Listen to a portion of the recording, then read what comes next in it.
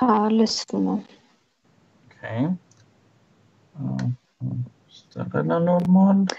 Դավ մեկ էլ please բան անենք էլի։ Ողջունում եմ բոլորիդ։ Բայց մենք արդեն live ենք։ Ողջունում եմ բոլորիդ, ուրախ եմ, որ միացել եք։ Եթե արդեն միացել եք, հուսամ արդեն միացել եք։ Այսօր հետաքրքիր քննարկում ենք կրկին ունենալու, շատ հետաքրքիր թեմա ենք ընտրել, որը քննարկելու ենք։ Անցած անգամ մենք նկատեցինք, որ ձեզ շատ հետաքրքիր էր ու շատ դուր եկավ մարքեթինգի վերաբերյալ կրթական նյութեր ստանալը եւ բողոքային մարդիկ դրական արձագանքեցին։ Այսօր որոշեցինք խոսել մեր մյուս ընդհանուր մասնագիտության մասին, որը իմ ու բեցի մոտ ընդհանուր է, պրոդուկտ մենեջմենտի մասին։ Ես միկրոֆոնը չաշխատեց, նենց որ հանեմ իրան։ Ահա, հիմա երբ որ ես արդեն բոլոր միկրոֆոններից ազատ եմ, սկսենք խոսել։ Բարի գալուստ, իմ անունը Դավիթ է, ես Մանդաթեփ ընկերության տնօրենն եմ, զբաղվում եմ ծրագրավորումով, մարքեթինգով ու պրոդուկտ մենեջմենտով, վերջինով զբաղվում եմ սկսած 2017 թվականից, 3.5 տարի է մոտավորապես արդեն, շուտով 4-ը կլերանա, բեցի քո հերթն է, արագ դու էլ քեզ ներկայացրու։ Կնի ես ավելի կարճ ներկայանամ, կլինի, չէ, կլինի։ Ես Էլիզաբեթն եմ, տենց մոտիկներն են էլի ինձ պետք է ասում, հանգիստ կարող եք ինձ պետք է ասել։ Ներկայումս Excite-ում կազմակերպությունում աշխատում եմ որպես product manager, background-ս business strategy, marketing, ինչ մտքները վտնասնի բիզնեսի հետ կապված, խորացել եմ ավելի մարքեթինգի եւ ներկայումս product management եւ business development ուղղությունների մեջ։ Այդքանը։ Okay. Անցած անգամ գիտեմ, որ բավականին պատմեցիր, բայց երկու բառով, ինչու որոշեցիր product management-ի մեջ մտնել, հետո ես էլ կասեմ։ Okay, անկեղծ ասած, դա արդեն դարձել է իմ սիրած հարցը, որ ես տանում եմ ու մեծ սիրով պատասխանում եմ։ So, ոնց նշեցի, ես business background ունեմ ու մարքեթինգը այդ ամբողջ background-ի ընդհանրապես մի մասն է եղել ու երբ որ ես սկսեցի մարքեթինգ ուսումնասիրել ու երբ հասկանում էի, որ բիզնես որոշումներ են կայացվում եւ այլն, որոնց ես կարող եմ sense ասած պատասխանել, բայց դերի առումով ես չեմ կարողանում մտնել այդ որոշումների մեջ, ես հասկացա, որ ինձ պետքա դուրս գալ մարքեթինգի շրջանակներից ու իրականում խորանալ այդ ամբողջ կոնցեպտի մեջ, ինչ կրթություն, որ ես ստացել եմ։ Չգիտեմ ոնց ձևակերպեցի նախադասությունս, մի խոսքով փորձում էի leverage անել, այսինքն օգտագործել այն բոլոր գիտելիքները ու ողջ կրթությունը, որ ես ստացել եմ մոտ 6 տարիների ընթացքում իմ կրթության ու ինչի կոնկրետ product management։ Մենք այսօր խոսանք թե ինչ է իրանից ներկայացնում product management-ը, բայց իր գեղեցկությունն նրանում է, որ ինքը մի բան չի, ինքը մի քանի բաներ է։ Ու մասնավորապես այն փաստը, որ օրինակի համար ինձ դուր էր գալիս կոդավորում եւ այլն ամբողջ այդ software and technical աշխարհի հետ գործ ունենալ, բայց sense դրիվ չմտնել մենակ դրա մեջ, այդ պատճառով ինձ product management-ը շատ ու շատ ձգեց ու իրականում երևի թե շատ seamless աննկատ թափանցիկ մի խոսքով շատ երևի շատ աննկատ եղավ էս փոխանցումը բանը transition-ը ինձ մոտ մարքեթինգից դեպի product management ու դրա համար շատ ուրախ եմ հələ որ մանրամասները կքննարկենք այսքանն է դա հիմա դու պատմի Okay ի սկզբանե ես product centric մարդ եմ եղել միշտ, այսինքն իմ գործունեությունը չի եղել abstract, այլ պետք է եղել կենտրոնացում որևէ բանի շուրջ, գաղափարի, սարքի, սերվիսի շուրջ, որը ես առաջ կտանեմ եւ այդ product-ի գաղափարախոսության հետ համամիտ կլինեմ, այսինքն abstract մակարդակում, ես օրինակ լավ մասնագետ չեմ աշխատելու բաներում, ինչ են ասում agency-ներում ես ավելի լավ մարդ եմ ընկերության ներսում աշխատելու համար, ավելի այդպես այդ կատեգորիայի մարդ եմ, ու ինձ կոնկրետ պետք է տալ գաղափար, սարք, ասել դե այս սարքի շուրջ մի հատ ուզում ենք ուղիղ եռացնես։ Ու այդ կտրվածքում բնականաբար անհրաժեշտ է իմանալ product management, մանավանդ երբ որ ստարտափ ինդուստրիայում ես ու փորձում ես սեփական պրոդուկտները սարքել, պետք է հասկանաս, թե ոնց այդ պրոդուկտները լավ մոտենաս, ու ինչքան էլ ինձ շատերը ասեն, որ ես ֆորմալ կրթական համակարգին այդքան էլ կողմ չեմ եւ այլն, բայց ես շատ կողմ եմ տեսական գիտելիքներ ստանալուն, այսինքն այս մասին միանշանակ կողմ եմ, դրա համար ցանկացած բան սկսելուց նախ մատ տեսական գիտելիքներ եմ ստանում, հետո նոր սկսում եմ գործնական ընկղմվել թեմայի մեջ։ Ու սրա համար երևի սկսեցի ուսումնասիրել product management։ Okay, մենք ունենք գրված հարցեր, որոնք պատրաստվում էինք միասին քննարկել։ Հիմա ես փորձում որևէ սարքով միանալ chat-ին, հիմա ասեմ։ Կուզես ես քեզ տամ առաջին հարցը տավ։ Տուր, давай։ Ինչ է քեզ համար product management-ը, ոնց կսահմանես։ Ինչ է ինձ համար product management-ը։ Հետաքրքիր հարց տվեցիր։ Իմ համար product management-ը ամեն ինչ է։ Բացատրեմ ինչի։ Product management-ը ամեն ինչ է, որովհետև ինքը ինձ թվում է ցանկացած ընկերության հիմքն է։ Ինքը օգնում է շատ ուժեղ ու շատ արագ identify անել քո product-ը, դու ինչ ես պատրաստվում առաջարկել, եւ շատ արագ օգնում է հասկանալ այդ product-ը ում է ուղղված։ Product management-ը այն ամբողջ ցիկլն է, որի ընթացքում դու վերցնում ես որևէ սեգմենտի մարդկանց եւ լուծում ես իրենց խնդիրը, ստեղծելով ինչ-որ product կամ հակառակը։ Արդեն ունես լուծում, փորձում ես գտնես այդ սեգմենտի մարդկանց։ Հիմա քո հերթն է, ինչ է product management-ը։ Իդեպ մենք բան էի գրել, question էի դրել live-ի վրա, ինչ է product management-ը, դեռ ոչ մեկ չի արձագանքել։ Քո դու պատասխանի դիտորդներին էլ քաջալերում ենք, որ անպայման միանան պատասխաններին ու իրենք էլ պատասխանեն։ Okay, merci։ Իրականում ինձ համար շատ դժվար էր սահմանում տալ product management-ին, որովհետև ինքը մի բան չի, ինքը լիքը բաներ է։ Ու ես իրան sense մի հատ որոշեցի փիլիսոփայական սահմանում տամ։ Ուրեմն PM-ը ինձ համար PM, որ ասեմ կարճ ժողովուրդյան product management, որպեսզի շատ երկար ժամանակ չտանի։ Manager չէ, այլ հենց կոնկրետ։ Ասպասի դրան գալիս եմ։ Սպասի, մի խանգարի։ Okay, ուրեմն ինչ է ինձ համար PM-ը։ PM-ը ինձ համար արվեստ է, որը իր մեջ ներառում է լսել հաճախորդին, բացահայտել իրանց հիմիկվա ու հետակա գալիք կարիքները կամ խնդիրները, թարգմանել այդ կարիքները որոշակի լուծումների, որը կառաջարկես product-ի միջոցով, դրանից հետո այն իրեն այս ամբողջ արվեստը իրանից ներկայացնում է հետևել development team-ին, տեխնիկական թիմին, որպեսզի իրանք ստեղծեն այն, ինչ որ դու իրականում ուզում ես։ Ու այս ամեն ինչը անել որոշակի սկոպի, որոշակի սահմանների մեջ, որը իր մեջ ներառում է նաև ժամանակահատված։ Սկոպը անկեղծ եմ ասում, չգիտեմ հայերեն որն է, բայց ինքը ոնց որ իրանից ներկայացնում է մի հատ շրջանակ, սովորաբար սկոպ ասելիս մարդիկ հասկանում են IT աշխարհում feature scope, ասենք ինչա մտնելու սրա մեջ։ Ես ուզում եմ 3 հատ հիմնական ֆունկցիա, հետևաբար scope-ը իմ աշխատանքի այդ 3 հիմնական ֆունկցիան է։ Եթե կողքից ուզում եք զրտիկ-փրտիկներ, մանր feature-ներ, հնարավոր է որ սա scope-ի մեջ չմտնի։ Այսինքն PM-ի աշխատանքի մեջ շատ կարևոր դեր է կատարում scope-ը սահմանելը, ինչա մտնելու հիմնական ֆունկցիոնալության մեջ ու հասկանալ թե այդ ամեն ինչը ինչ ժամանակահատվածում է արվելու։ Ինձ թվում է, էսի մի քիչ մեծ սահմանում էր, բայց ես մաքսիմալ փորձել էի սրա մեջ ներառել այն ինչ որ շատ կարևոր էր ու մտնում է PM-ի դերի մեջ ու ուզում եմ սրանից ելնելով մի քանի բաներ ասել, որոնք շատ կարևոր են։ Ասում ենք product manager,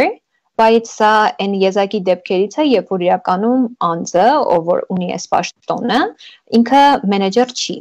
Այսինքն ինքը մարդկանց չի ղեկավարում, այլ ինքը ղեկավարում է product-ը։ Անգամ եթե ինքը աշխատում է development team-ի հետ, մեկը ինքը development team-ի մենեջերը չի։ Սա պետք է հստակ հիշել։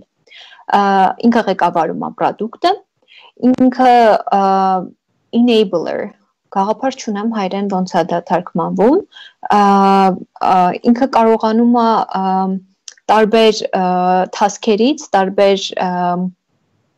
պրոբլեմներից առաջնահերթությունները ընտրել, կատարել ուսումնասիրություններ ու իրականում այս ամբողջը ինչ հիպոթեզ է արվել, ինչ ուսումնասիրություն է արվել, ճիշտ ներկայացնել։ Ու ինքը կարողանում է ծախել ճակատավոր եմ ասում, իր միտքը, իր ուսումնասիրությունը, թե ներքին, թե արտաքին թիմին։ Ու ամենակարևոր մի բան, որ product manager-ը պատասխանատու է դրա համար, դա պրոդուկտի հաջողությունն է։ Այսինքն արդյոք պրոդուկտը հաջողություն կունենա թե չէ, դա ոչ թե developer-ի խնդիրն է, այլ դա product manager-ի պատասխանատվությունն է, որովհետև ինքն է նախասահմանում, ոնց ասացի, scope, timeline ու ինքն է պատասխանատու, որ երբ որ վերջին պրոդուկտը գալիս է աշխարհ, ասած ասած Երևան է գալիս, ինքն է տալիս վերջին okay-ը, ինքն է ստորագրում վերջի պրոդուկտի տակ, որը արդեն հայտնվելու է user-ի ձեռքում։ Դա մի քիչ առաջ անցնեմ, ընթացքում մտի, okay? Ես մենակ ուզում եի ասեի, որ մենք ստեղ փոլ միացրեցի, Էլիզան դեռ չգիտի, հարց հետևյալն է, ցանկանաք մյուս անգամ մեր կամերաները միացնենք։ Մենք արդեն 4-րդ անգամ ենք podcast անում առանց մեր կամերաները միացնելու, ֆորմատը չի փոխվելու, այսինքն մեր բոլոր քննարկումները լինելու են audio focused, ցանկացած բան, որը դուք այստեղ լսում եք առանց մեզ տեսնելու են, նույն պայմաններում եք, այսինքն բուն լայվերի թեմատիկան չի փոխվելու, միայն փոխվելու է ֆորմատը, որով մենք հանդես ենք գալու, այսինքն մեր կամերաները երևալու են, մենք երևալու ենք ու տեսնելու եք, թե օրինակ ես հիմա kind of Պետին խոսում է, ինչ գժություններ եմ ստեղ անում, և հակառակը։ Եթե ուզում եք քվեարկեք, մի քանի րոպե դեռ ակտիվ կլինի փոլը, հետո կանջատեմ, որ ավելի թեմատիկ նյութեր անենք, մեր համար լավ ֆիդբեք կլինի, արդյոք ձեզ հետաքրքիր է այսպես, թե կուզեք վիզուալ մեզ տեսնեք, մեզ հետաքրքիր է ձեր արձագանքները։ Մենք առաջի հարցը ոնց որ թե ավարտեցինք, ճիշտ է։ Համարյա, ես ուզում եի իրան մի քիչ զարգացնել ու մի երկու բան ավելացնել, որ իրականում շատ կարևոր է product management-ի մասին խոսելիս։ Դա fine։ Okay։ Երբ որ ասում ենք product manager, ինքը եզակի դեր չի։ Իրականում կա 3 տեսակի product manager-ի 3 տեսակներ, okay։ Առաջինը internal PM, ներքին PM։ Այս այն մարդն է, ով զբաղվում է կազմակերպության ներքին պրոդուկտներով, այսինքն ինքը ոչ թե հաճախորդների համար է ինչ-որ product սարքում եւ այլն, այլ իրանք ներսում են զարգացնում որոշակի պրոդուկտներ, որպեսզի հենց աշխատողները կարողանան դա օգտագործել։ Չգիտեմ ինչքանով կարողացա բացատրել, բայց հիմնականում իմաստը նա է, որ սա կազմակերպության process-ների համար է արվում, ոչ թե կազմակերպության հաճախորդների համար։ Սա առաջին, internal PM։ Երկրորդ տեսակը consumer PM։ Սրանք NPM-ներն են, ովքեր աշխատում են հաճախորդների հետ, անհատական։ Ու իրենց համար որոշակի պրոդուկտներ են սարքում։ Ուրեմն կա consumer PM եւ կա B2B PM։ B2B-ի դեպքում սա ավելի շատ նաև գալիս է բիզնեսի մոդելին, այսինքն եթե մենք աշխատում ենք այլ բիզնեսի հետ, ապա մենք իրենց հարցնում ենք ինչ են ուզում եւ այլն ու իրենց տալիս ենք որոշակի custom լուծում, ամբողջը մոդիֆիկացված իրենց կարիքների համար։ Իսկ consumer PM-ի դեպքում ավելի շատ խոսում ենք SaaS մոդելի մասին, երբ որ օրինակի համար պատրաստում ենք մի հատ մոդել, որտեղ user-ները կարող են գնալ, գրանցվել ու օգտագործել ու այստեղ շատ մոդիֆիկացում ամեն մեկի համար չի տրվում։ Ուրեմն այս 3-ն էին՝ internal PM, consumer PM and B2B PM։ Իդեպ դուք գիտես, որ շատ ամերիկյան ընկերություններում product manager չկա, իրենց մոտ օգտագործում են program manager տերմինը։ Program manager? Yeah. Օրինակ Microsoft-ում product manager-ներ չկան, կամ program manager-ներ, որոնք նույն product manager-ներն են գործնականում։ Բայց հիմա ծիծաղալու բան ասեմ, քանի որ դու այդ հարցը բարձրացրիր, ես ուզում եմ մի քանի VS-ներ առաջ բերել, որ մի քիչ առաջ դու դրա մասին խոսում էիր։ Ուրեմն հաճախ մարդիկ խառնում են իրար հետ product management-ը, product ownership-ը, project management-ը, ու հիմա բարձվում է նաև program management-ը։ Չեմ ասում Microsoft-ի մասին չեմ ասում, որ խառնում եմ, բայց մի քիչ program management-ը իրանից ուրիշ բան է ենթադրում։ Դա բարի սրանք մի քիչ քննարկենք, եթե դեմ չես, ու եթե թույլ կտաս, ես շարունակեմ։ Ուրեմն շարունակել եմ։ Well, that's me as well. Okay, ուրեմն, երբ որ խոսում ենք product management-ի մասին, product manager եւ product owner։ Հաճախ ցավոք սրտի հայկական կազմակերպություններում սա շատ եմ տեսել, որ այս երկու տերմինները օգտագործվում են միմյանց փոխարեն։ Սակայն շատ մեծ տարբերություն կա։ Այս տարբեր դերերը փոքր կազմակերպություններում կարող է նույն մարդը անի, բայց իրականում երբ որ վերցնում ենք երկու աշխատանքի դերը, դրանք լրիվ տարբեր բաներ են։ Ուրեմն, եթե մի փոքր ծանոթ եք, թե ինչա տեղի ունենում agile աշխարհում, կիմանաք երևի, որ թիքետներ են պատրաստվում, դրանք որոշակի column-ներում են դրվում, ստատուսներ ունեն եւ այլն, ու այդ ամեն ինչին հետևել է պետք, սարքել է պետք եւ այլն։ Ուրեմն,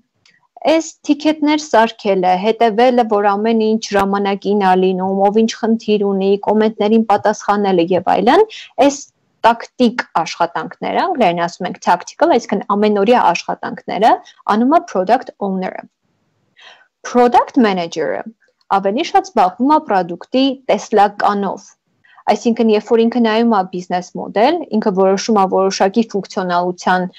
լիստ, այսպես ասած, իր դերն է թե հասկանալ ուր է գնում այս պրոդուկտը։ Այսինքն ոչ թե ինքը զբաղվում է այդ մանր-մունր գործերով թիքետ սարքել էս կոմենկոմ, այլ իր հիմնական գործը պրոդուկտի տեսլականը, տեսնելն է, հասկանալը, թե մենք երկարաժամկետ հատվածում, long term-ում ուր ենք տանում այս պրոդուկտը։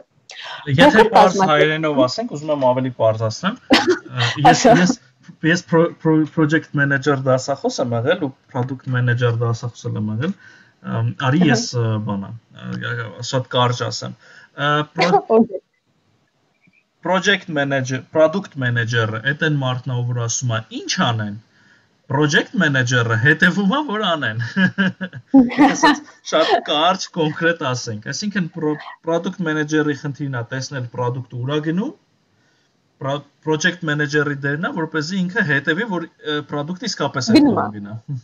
որ գնում է, այո, հիմա ես մի հատ ուրիշ կարևոր կոմենտ եմ ուզում անեմ, Դավ, ես իրականում խոսում եմ product owner and product manager, ու դու բերեցիր product manager and project manager։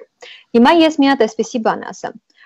Նախ հետ գնալով product owner, product manager-ին, փոքր կազմակերպություններում նորից եմ նշում, շատ հնարավոր է, որ այս գործը անի մեկ մարդ։ Քանի որ կազմակերպությունը այդքան մեծ չի, որ ոնց որ ռոլերը տարբեր լինեն ու տարբեր մարդկանց վճարեն սրա համար, հետևաբար տարբեր մի մարդ է սրանով զբաղվում։ Հիմա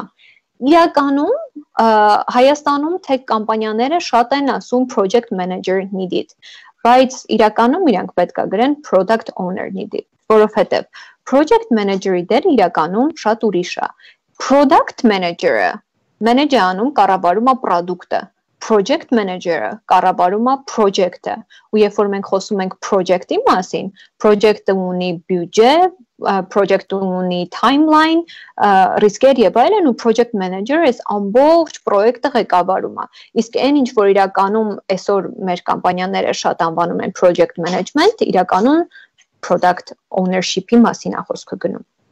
Իսկ եթե խոսում ենք program management-ի մասին, ու անկեղծ ասած չեմ ուսումնասիրել, թե ինչի է Microsoft-ը այդպես անվանում, բայց երբ որ նայում ենք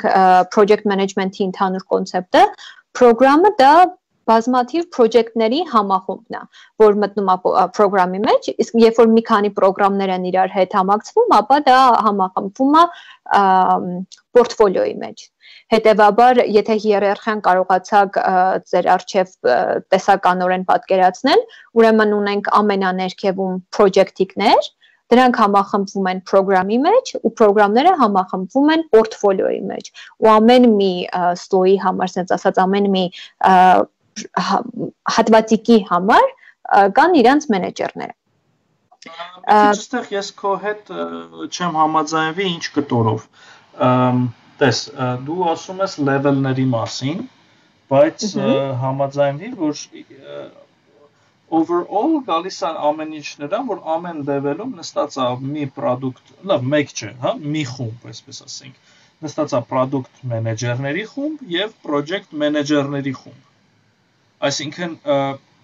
ճիշտ է, իրանց level-ները կարող է տարբեր լինի, իրանք կարող են մի պրոյեկտի մասշտաբով անել, կարող են 5, պրոստը նայ, այդ 5 պրոյեկտը գալիս է վերևի մակարդակում մի պրոյեկտ է դառնում։ Տենշի որ вообще իրարից sense անկախ իրար հետ կապ չունեցող լրիվ պրոյեկտների մեջ բերում են, խցկում են մի հատ, ասում են դա էսա պրոգրամա վերցրու քեզ։ Ես տամենը հիերարխիան էի ներկայացնում։ Ահա, նկատեմ հիերարխիայի ամեն լեվելում էլի նստած են project manager-ներ եւ product manager-ներ, որ product owner-ը պետք է լինի product manager, ինձ թվում է կհամաձայնվես, ու միևնույն ժամանակ ես էլ կհամաձայնվեմ, որ product ownership-ը դա product management դեռ չի, դա մի կտորն է product management-ի։ Այո, այսինքն ցանկացած level-ում, օրինակ Microsoft-ի օրինակը բերեցի, այնտեղ օրինակ կա junior program manager-ներ, կա սովորական ուղղակի program manager-ներ են կոչվում, հետո mid-level բարձր, IS-ի ծիծաղելի է, ունեն ուրեմն program manager 2, երկու հատ հռոմեական երկուս է գրվում իրանց պաշտոնի կողքը, չգիտեմ ինչու է այդպես, եւ հետո չէ իրականում իմ համար էլ է որտեղ ծիծաղելի, ես չգիտեմ ինչի են դա տենց արել, եւ հետո գալիս են senior program manager-ները եւ նաեւ կան executive program manager-ներ, որոնք արդեն ընկերության executive-ներն են նաեւ։ Այսինքն հիերարխիան այս տրամաբանությամբ հանդարտ զարգացած։ Ինձ թվում է Microsoft-ը specific use case-ա։ Բայց քեզ ասեմ, մենակ Microsoft-ում չի տենց։ Ես ամերիկյան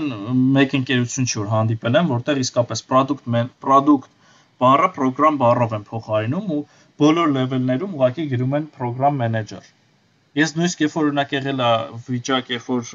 ԱՄՆ-ում աշխատանքի հետ կապված ինչ որ research-ներ եմ արել, product management-ի հետ կապված։ Ինչ որ մի պահի, երբ որ զգում էի, որ ինֆորմացիան պակասում է, այդ ժամանակ հայտնաբերեցի, որ լիքը ընկերություններ ուղղակի գրում են program manager։ Search ես անում product manager, չի բերում ոչ մի բան։ Գրում ես program manager, բերում է բոլոր position-ները, որոնք գործնականում product management-ի հետ են էլի կապված։ Ես արդեն բառերն էլ եմ խառնում այնքան նմանատիպ project, product, program, բանը, եթե ուզում եք շուտ ասելուք, ահա խնդրեմ ձեզ, product, project, Բետ, ես գժվեցի։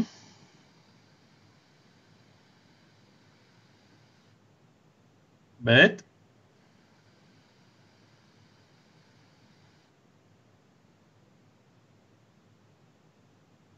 Բետին անջատվեց, չգիտեմ ինչու, հուսով եմ շուտով կմիանա հետ Բետին։ Հա, լավ, ես շարունակեմ իր խոսքը, տեսեք, ուղղվածությունները իսկապես տարբեր են, շատերը project manager-ն ու product manager-ը խառնում են իրար, եւ սա տեղի ունեմ թե գործատուի մակարդակով, թե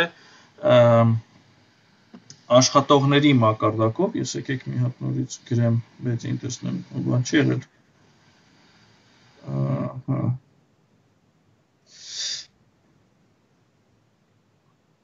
Սպասենք Բետի պատասխանին, ստվում է էլի համակարգիչն է restart եղել, հուսանք, եւ հաճախ իսկապես մարդուն աշխատանքի ընդունելուց ակնկալում են, որ ինքը զբաղվի product owner-ով։ Եվ սրան հակադրում ունենք ընկերություններ, որոնք իսկապես product manager-ներ են փնտրում ու չեն կարողանում գտնել, որովհետեւ ասենք ընդդեղից որ Հայաստանում product management չի դասավանդվում, ես դեռ ոչ միտեղ չեմ հանդիպել, որ դասավանդվի, Բեցին հուսամ կվերադառնա հիմա եւ ինձ հակառակը կասի։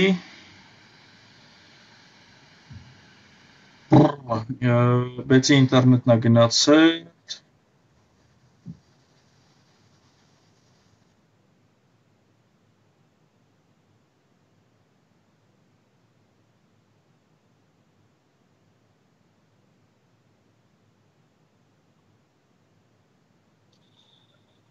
Okay,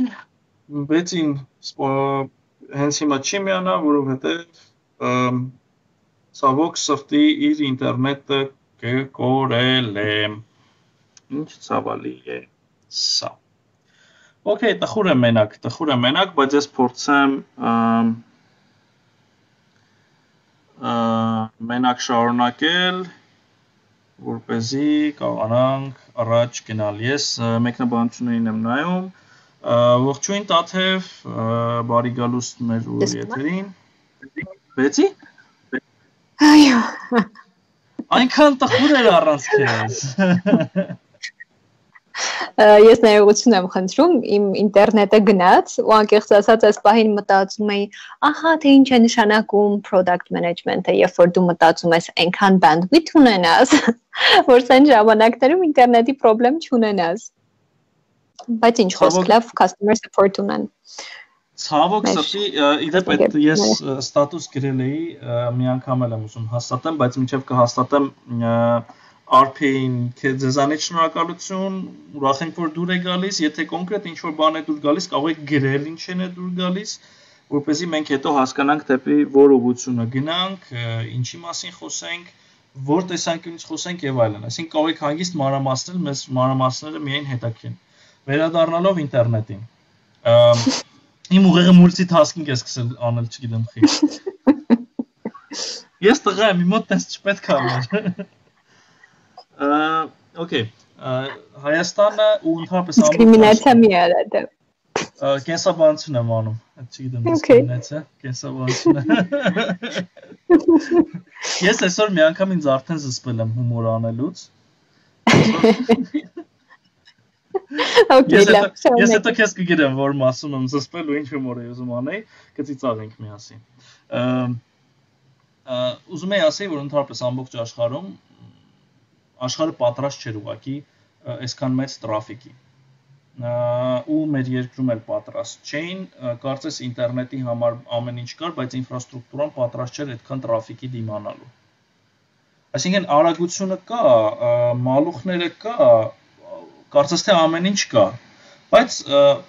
սպասարկող սոֆթը պատրաստ չէր, սերվերային equipment-ը պատրաստ չէր, ու այսպես լիքը հարցեր կային, որ ցավոք Հայաստանը իսկապես պատրաստ չէր դրան։ Ծիծաղալուն այն էր, մի հատ նշում անեմ, ծիծաղալուն այն էր, որ իրականում ընկերներիցս մեկը ով ինվեստոր է ու տենց տարբեր բիզնես գաղափարների ժյուրիի անդամ է, ասում եմ մյուս անգամ շատ ավելի ուշադիր եմ լինելու ռիսկերի կառավարման ծրագրերին։ Թե ինչպիսի ռիսկերի կառավարման ծրագիր է ցանկացած բիզնես մշակում, երբ որ ինչ որ արտակարգ իրավիճակ կա։ So, այո։ Այս քեզ ասեմ, նրան ջասցիր։ Դու այն իմ վերջի ջղայնացած post-ը կարդացել ես։ Որ մեկ են երկար է։ Այ երկար չէ, երկար է։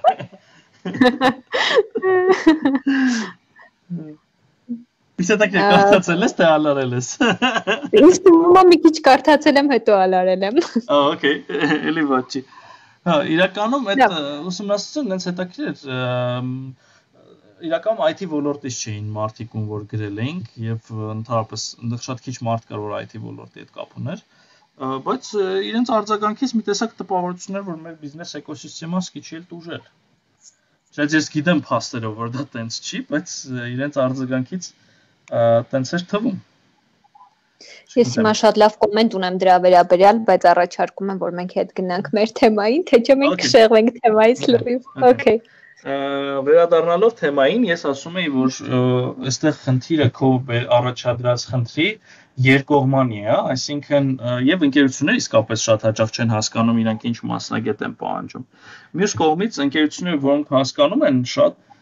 դժվար են կարողանում գտնել լավ մասնագետ։ Շատ ընկերություններ կան, որոնք իսկապես փնտրում են պրոդուկտ մենեջեր եւ չեն կարողում գտնել լավ մասնագետ, ով այդ ոլորտում մասնագիտացված է։ Ու խնդիրը ես կարծում նաեւ նրանից է գալիս, որ ես առնվազն չգիտեմ Հայաստանում ոչ մի կրթական հիմնարկ, կրթական կենտրոն, որը սովորացնի պրոդուկտ մենեջմենտ։ Իսկական պրոդուկտ մենեջմենտ, ոչ թե պրոդուկտ օուներշիփ, այլ պրոդուկտ մենեջմենտ։ Դու գիտես այդպիսի հիմնարկ։ Ինձ թվում է մտքից բան չի գալիս, չէ, երևի թե։ Անկամ մտածում եմ համալսարանական ծրագրերում կա նման բան թե չէ, ու ոնց որ թե չեմ հանդիպել։ Ես էի, բայց ես հիմա չեմ այս սեմեստրը դաս չեմ տալիս։ Պաստորն հանդիպել էի։ Բայց դե հիմա ես փաստացի դաս չեմ տալիս, ու ընդամենը 2 տեղ եմ դասավանդել։ Ասեմ ավելին, ես քանի որ դասավանդելու գործունեությամբ եմ զբաղվում, հանդիպել եմ դեպքերի, երբ որ դու ընկերությունը փնտրում է պրոդուկտ մենեջմենտի ուսուցիչ, դու իրեն առաջարկում ես պրոդուկտ մենեջմենտի կուրս, իրենք քեզ պատասխան են տալիս, որ քո կուրսը պրոֆեսիոնալ չի, եւ տալիս են պարամետրեր, որը հստակություն տալիս, որ իրենք փնտրում են product ownership-ի դասընթաց, ոչ թե product management-ի։ Դաժե sense մի հատ feedback եմ, ճիշտ է, հեսա քննարկենք թե ովքեր են ընկերությունում հիմնական product մենեջերները, բայց ինձ այսպեսի պատասխան են մի անգամ տվել, որ ես գործող product manager չեմ, այսինքն այդ գործով չեմ զբաղվում։ Հիմա շոկ ես, ոնց կամ ես տնօրեն լինեմ ու այդ գործով չզբաղվեմ, բայց okay։ Ես առաջարկում եմ դա, ինձ թվում է մենք սև իրականություն ենք մտնում։ Ես կառաջարկեի մեր էջը մի քիչ սպիտակ պահենք, դրա համար ես մի հատ խնդրանք ունեմ մեր պոդքասթը լսողներին, ես չգիտեմ դրա ճիշտ տերմինը ո՞րն է։ Արի ես փոլը անջատեմ եւ միացնեմ այն ինչ որ հիմա դուք ասես։ Okay, ուղղակի լավ, okay, perfect։ Իմ հարցը հետեւյալն էր, դու կարաս իրան կրճատես։ Այ մենք խոսեցինք product owner, product manager եւ project manager, program manager կողքի դնենք։ Այս երեքը՝ product manager, product owner, project manager։ Արդյոք հասկացաք սրանց տարբերությունը, թե ձեզ խճճեցինք։ Ասի այդ դեպքում հարց չդնեմ, այլ փոլ դնեմ։ Ինչի ես նոթբուքը շրջեցի։ Tablet մոտ միացրեցի իմ հասկանում եմ, որ տեքստ գրելու խնդիր։ Մինչ դու սարքում ես, ես կարող եմ անցնել մյուս հարցին, եթե կուզես։ Դավայ, Հաջորդ նյութը, որ քննարկելու ենք այս թեմայի շուրջ, հետևյալն է. Ինչ մեթոդոլոգիաներ կամ ֆիլոսոֆիաներ կան product management-ի աշխարհում։ Ես կխոսեմ հիմնական երկուսի մասին, չգիտեմ դա եթե ունի ավելացնելու բան, ինքը կավելացնի ու կեսից կմտնի։ Հիմնական ամենատարածված մեթոդոլոգիաները, որ շատ կիրառվում են product management-ի մեջ, ու սրա մեջ նաև product ownership-ն է մտնում, ուրեմն երկուսն են՝ Scrum եւ Kanban։ Scrum-ի մասին շատ լսած կլիներ, Kanban-ը չգիտեմ ինչքանով է ձեզ ծանոթ։ Իրականում հիմքում երկուսի նույն բանն է անգած, բայց կան որոշակի տարբերություններ։ Չգիտեմ ինչքանով եք ծանոթ ընդհանուր ոնց է աշխատում IT թիմը եւ այլն ոնց են իրանք ամենօրյա իրանք գործերը անում, սովորաբար հետեւյալն է։ Product owner կամ product manager-ը սարքում է մի հատ backlog։ Backlog-ը ինչ է, այսինքն ինքը պատկերացրեք մի հատ մեշոկ ձեր էջի վրա, որտեղ դուք ամեն մի թղթիկի վրա սենց գրում եք ամեն մի task-ը, որ պետք է արվի, ու դնում եք այդ backlog-ի մեջ։ Հետո ըստ առաջնահերթության դասավորում եք այդ բոլոր թերթիկները ու developer-ները գնում են, նայում են թե որ տիկետն են ուզում ամենավերևից սկսելով, assign են անում այդ տիկետի իրենց ու սկսում են աշխատել այդ տիկետի վրա։ Ուրեմն կա backlog եւ կա active sprint հասկացողությունը կամ ուղղակի պատկերացրեք որոշակի սյունակներ։ Ամեն մի սյունակ ունի իր ստատուսը կամ անվանումը։ Ուրեմն ունենք սովորաբար ես ձեզ տալիս եմ միջին վիճակը գրականում ինչ սյունակներ ենք ունենում։ Ուրեմն ունենք to do սյունակը, որտեղ դրվում են այն բոլոր թերթիկները կամ տիկետները, որոնք որ պետք է արվեն։ Օրինակի համար այս շաբաթ աշխատելու եմ սրանց վրա։ Հենց որ սկսում են աշխատել այդ task-ի վրա, այդ թերթիկի վրա, իրան տեղափոխվում են in progress, այսինքն ընթացքի մեջ։ Դրանից հետո իրան դնում են review, որպեսզի ով որ պատասխանատու է դա նայելու ստուգելու համար, նայի տեսնի արդյոք որոշակի խնդիրներ կան, բագեր կան, չկան, ու ամենավերջում, երբ որ ամեն ինչ պատրաստ է, բոլոր օքեյները ստացվել է, այդ ticket-ը կամ թղթիկը տեղափոխվում է done, այսինքն ավարտված է սյունակ։ Միջինում սա են ըստ թիմերի կարող են ավել կամ պակաս լինել, ուղղակի Երկու դեպքում էլ, երբ խոսում ենք Scrum-ի եւ Kanban-ի մասին, ունենք այս սյունակների հասկացողությունը եւ որոշակի ստատուսների հասկացողությունը։ Հիմա Kanban-ի դեպքում թիմը պարզապես գնում է backlog ու դնում է իր թիքեթը որոշակի սյունակում, սկսում է վրան աշխատել, բրծնում է, դնում է, սկսում է աշխատել։ Այսինքն չկա որոշակի կոնկրետ ժամանակահատվածի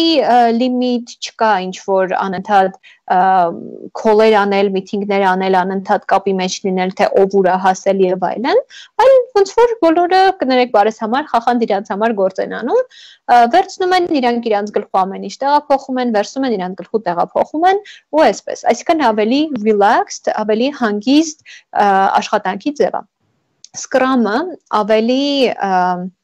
aggressive, ավելի ագրեսիվ մեթոդ է ու ինքը իրանից հետևյալն է ներկայացնում։ Ինքը աշխատում է սպրինտերի մեթոդով ու ամեն սպրինտը կարելի լինի 1 շաբաթ, 2 շաբաթ կամ 4 շաբաթ, էլի կախված թիմից, միջինում 2 շաբաթ է լինում ամեն մի սպրինտը։ Իրանից ինչ է ներկայացնում։ Ամբողջ թիմը հավաքվում է call-ի ու այդ զանգի։ Այս զանգի ժամանակ բոլորը որոշում են թե այդ շաբաթ ինչի վրա են աշխատելու, ամեն մեկին տրվում է իր անելիքը, սկսում են սպրինտը, այսինքն նշանակում են օր, երբ է դա սկսվում, ու շաբաթվա վերջ կամ 2 շաբաթվա վերջ պետք է բոլոր տիկետները արված լինեն։ Ու product owner-ի մասնավորապես դերը այստեղ նայա, որ ինքը նայի, որ բոլորը ընթացքի մեջ են, ու եթե ինչ-որ մեկը հետ է ընկնում, ապա ինքը պետք է հասկանա, թե ինչն է իրան խանգարում ու փորձեն լուծել այդ հարցը, որպեսզի ժամանակին սպրինտը փակվի։ Սրա մեջ նաև մտնում է ամենօրյա զանգեր, ամենօրյա stand-up meeting-ներ, այսինքն թիմը զանգի է գալիս, ամեն անգամ call են ունենում որոշակի ժամի ու ամեն մեկը ասում է ինչ է արել նախորդ աշխատանքային օրվա ընթացքում, ինչ է պատրաստվում անել հաջորդ 12 կամ չգիտեմ աշխատանքային ժամի ընթացքում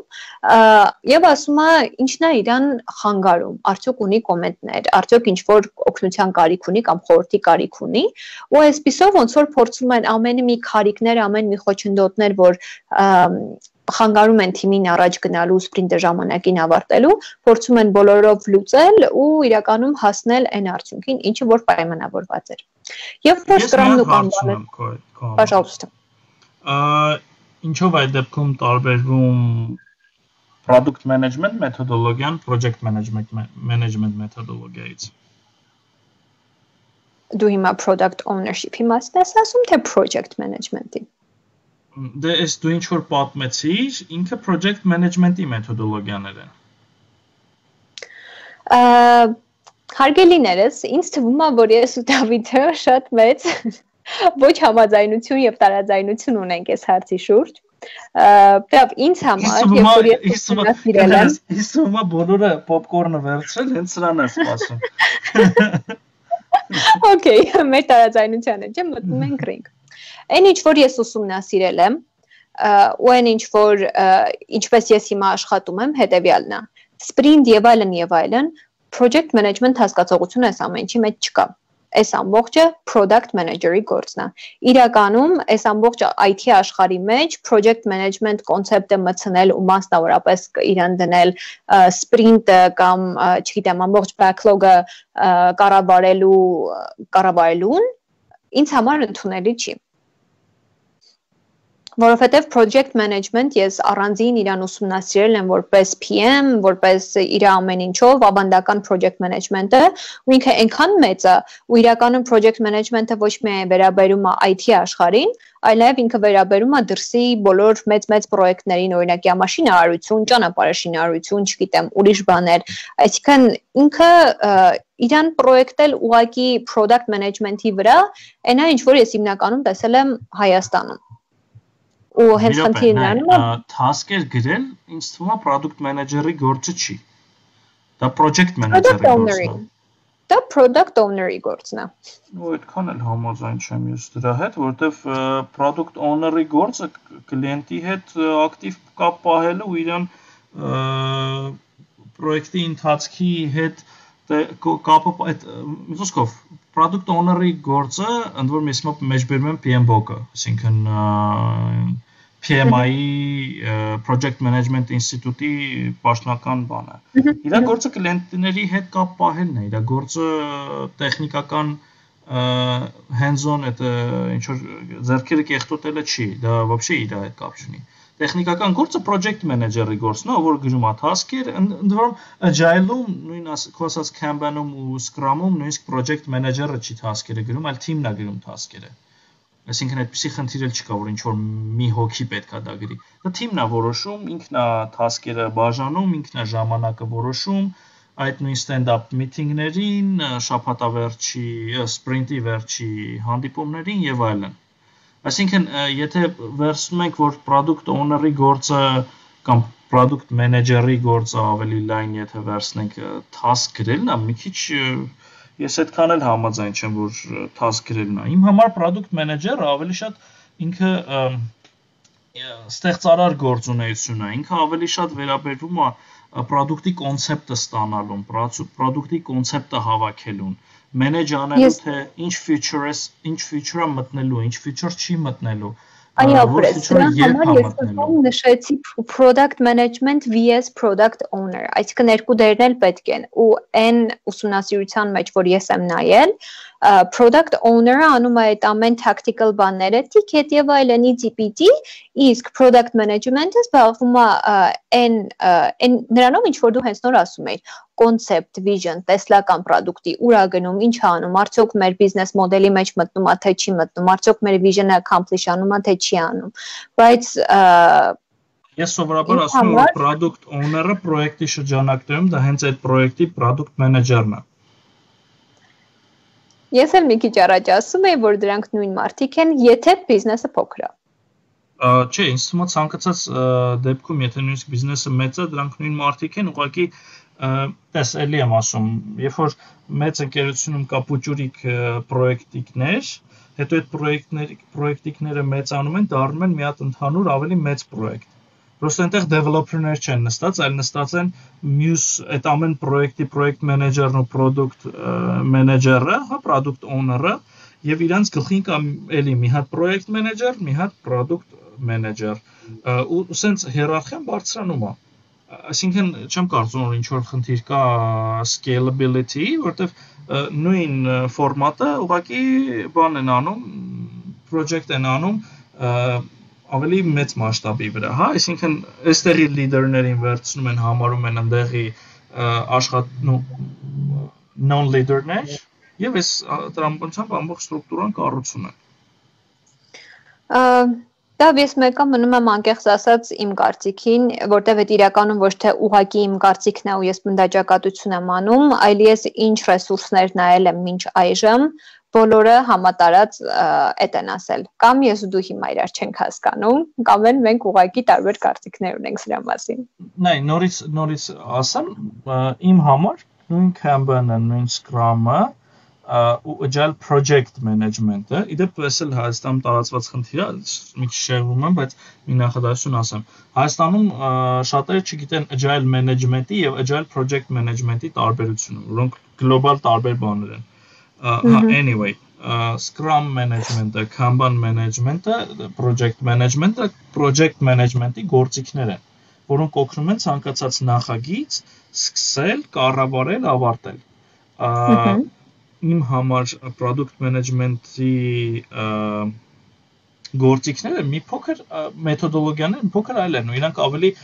դեպի ինովացիա են թեքվում, հա, իրանք մի քիչ դեպի ավելի էս կողմի վրա են, քան տեխնիկական process ապահովելու վրա։ Կարող եմ ես արդեն ասել իմ մեթոդոլոգիաները, թե իհարկե։ Հա, իհարկե։ Ես անձամբ ուսումնասիրել եմ 3 մեթոդոլոգիա, որոնք կան, առաջինը կոչվում է product centric։ Product centric մեթոդոլոգիան նախատեսված է այն դեպքերի համար, երբ որ դու արդեն ունես product եւ հիմա պետքա նստես մտածես այս product-ը ոնց ռեալիզացնես։ Այսինքն գաղափարը պատտվում է product-ի շուրջ ու ինքը դրա համար կոչվում է product centric։ Մյուս երկուսը իրար ոնց որ արտացոլող, հա, բաներ են, տարբերակներ են, մեկը կոչվում է income driven, մյուսը outcome driven։ Հայաստանում շատ մեծ տարածում է գտել income driven-ը, բայց ինքը ամենավատ բաներից մեկն է հանրային ճանաչում ստացել, անգամ ասեմ, ես մի քանի անգամ հանդիպել եմ, որ ինչ որ ակսելերացիոն կամ ինկուբացիոն ծրագրերի ղեկավարները դրդում են մասնակիցներին, որպեսզի իրենք բան անեն, income driven-ով սկսեն աշխատել։ Եթե sense օրինակով բացատրեմ ինչ է income driven-ը, այդ այն է, երբ որ մարդուն հարցում ես, այս sense պրոդուկտ լիներ, կուզեիր, այսինքն դու մարդուն լուծում ես առաջարկում։ Լուծման հիման վրա ես։ Կենտրոնում ես խնդրի վրա, խնդրի համար ստեղծում ես քո պատկերացմամբ լավ լուծում, եւ հետո մարդկանց սկսում ես հələ չստեղծում, հələ գաղափար ունես։ Եվ մարդկանցից սկսում ես research անել, արդյոք իրանք այդ լուծումը կուզեին, թե չէ, իրանք այդ լուծումը հետաքրքիր է, թե չէ։ Outcome driven-ը սրա մի քիչ ուրիշ մոդելն է։ Տրամաբանություն նույնն է, բայց մի քիչ այլ մոտեցում է։ Outcome driven-ը ասում է եկեք վերցնենք խնդիրը եւ սկսենք տեսնել արդյոք մարդիկ ունեն այս խնդիրը։ Եկեք ուսումնասիրենք խնդիրը։ Լուծում ոչ թե լուծումի վրա կենտրոնացնենք, խնդիրը validate անենք։ Խնդիրը խորացնենք, հա։ Այստեղ մեր մոտ ինչ որ մեկին են tag արել։ Okay։ Okay, ինչ են այս դեպքերում ասում, if որ live-ի կոմենտներում ինչ որ մեկին tag են անում։ Իրականում ես ճանաչում եմ, ինքն էլ PM-ա ու Սերգեյ ջան, եթե գաս, մենք քեզ սպասում ենք, միացի։ Թե։ Առաջին income driven-ը ինքը մարդկանցից փորձում է հավաքել լուծման մասին ինֆորմացիան։ Outcome driven-ը ինքը ավելի շատ փորձում է հավաքել խնդրի մասին ինֆորմացիան եւ հետո փորձում է նոր այդ խնդրի հիման վրա research անել լուծումը, որն է մի քիչ տարբերություն ավելի հստակեցնեմ, որտեղ ինքը զգացի, որ այդքան լավ չհստակեցրեցի, income driven-ը թույլ է տալիս user-ներին ընտրել, թե ինչ լուծում ենք մենք սարքելու։ Outcome driven-ը թույլ է տալիս ընտրելու, թե ինչ խնդրի լուծում ենք մենք սարքելու։ Բարձ ասեցի, որ նա տարբերությունը։ Իսկ դրանից առաջ ավելի լավ է իր ասել։ Okay։ Oopsies։ Ու դրա համապատասխան research-ներ կան, թե որ դեպքում է պետք ընտրել որ մեթոդոլոգիան։ Եթե 0-ից սկսելու մասին է խոսքը, այսինքն 5 հոգի հավաքվել է, կամ չէ, 5-ը շատ ասեցի, 4 հոգի հավաքվել է եւ փորձում է ստարտափ անի, ինչ որ լուծում սարքի, ապա եթե ինքը ընտրի